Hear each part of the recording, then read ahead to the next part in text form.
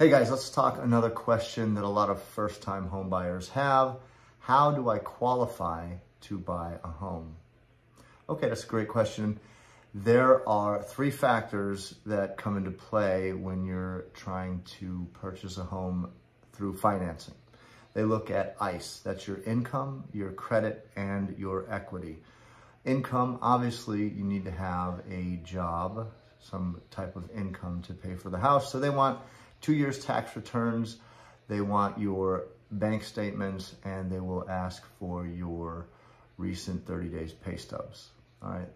They will also need your credit. So obviously your credit, you have a score, you can check your credit through Credit Karma, Credit Sesame, through different places like that, but you need to have a good credit score.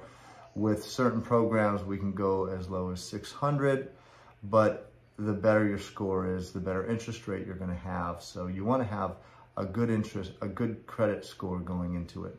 The third thing they look at is equity. That's how much you have to put down and how much you have in the bank.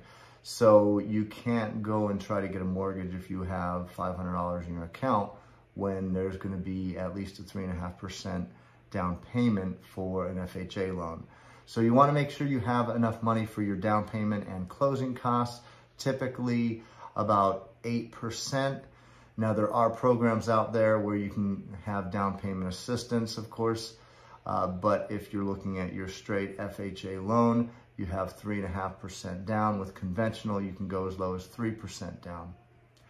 So those are the three things you need in order to qualify to get a house. Now, if you have any questions beyond this, please reach out to me. I'd love to answer them. I hope this short video was enough to give you some insight into purchasing a home. If it was, hit the like and subscribe button down there and follow for more. I'll do a video at least once a week, maybe more. My name is Tony.